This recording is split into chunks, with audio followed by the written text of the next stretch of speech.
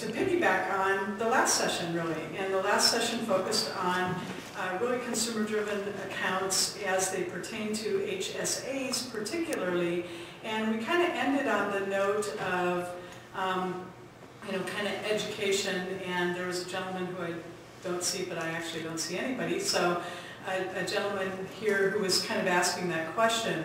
And not to disagree with our esteemed panel, but I really think it is about employee engagement because there's so many layers in our current healthcare provided, healthcare system, if you will, and it's not the healthcare system, it's really the payment mechanism system.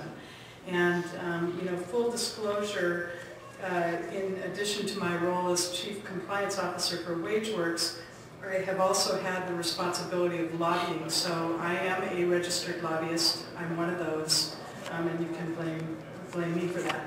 But what we're going to talk about now really dovetails into that because WageWorks has just started to really mine the data that we have available to us to understand, in partnership with Visa, who has helped us to assemble this data, to really understand our portfolio, kind of what behaviors are we seeing, and how can we drive that behavior to where we want to see it to make these programs the most effective for us.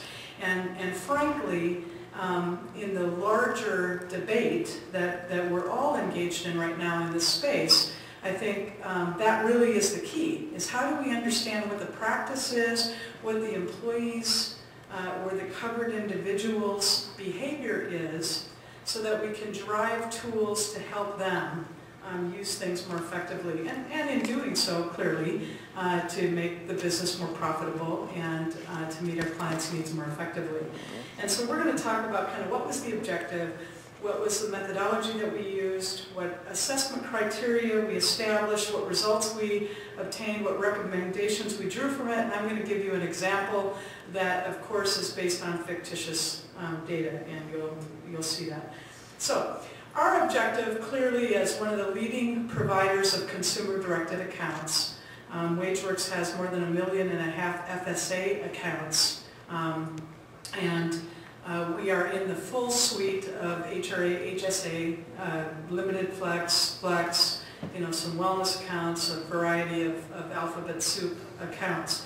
And like others, we want to differentiate ourselves in the marketplace because margins are being squeezed and prices are getting squeezed as well. And so how do we make ourselves different, number one?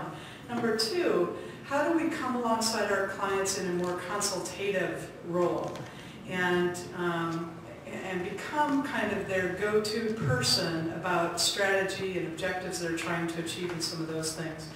Third, how do we establish the criteria for evaluating what makes a valuable and effective client? I mean, I think, if all we did was serve retiree HRAs, and not to pick on that group, but, boy, the call rate, the call contact rate, the lack of automated internet savvy, tech savvy generally would kill us if we didn't really understand the market and price it effectively.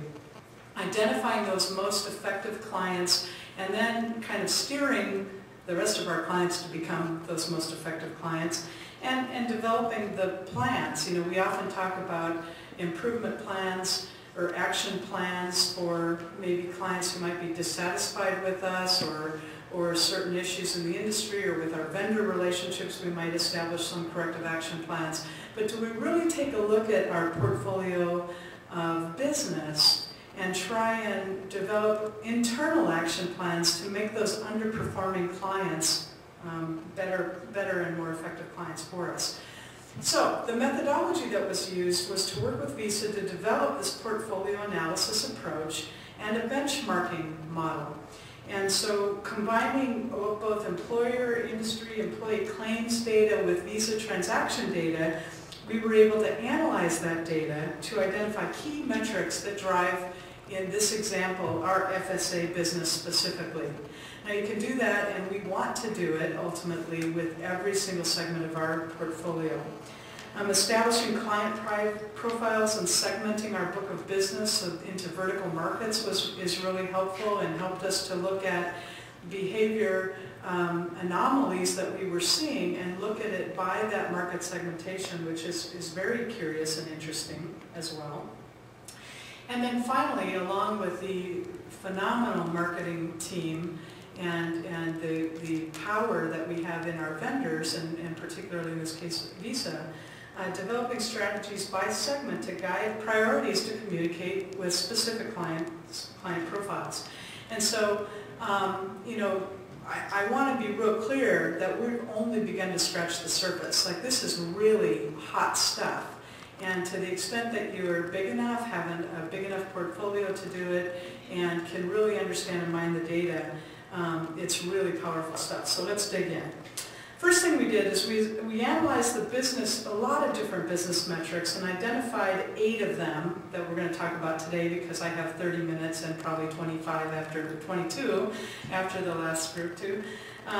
But eight different metrics that we wanted to talk about to establish these segments. First of all, kind of number of FSA accounts in play, year-over-year growth, account persistency, so to the extent that someone re-enrolls in an account year after year, their election amount, how they use that amount, what's their Visa transaction activity, Visa spend activity, and paper claims activity. Those metrics were the ones that we wanted to look at first. So we found some really interesting stuff out of this. So based on the different metrics and kind of groupings and the industry segmentation, we were able to kind of identify you know, real cutesy terms, but I'll describe them, okay? The combination of those performance metrics and kind of the patterns that we saw, we were able to segment the group into veterans. These are people that have a high persistency rate, smaller election amounts, very high usage of the plan, but they also submit very large paper claims. They might be shoeboxers, if you will.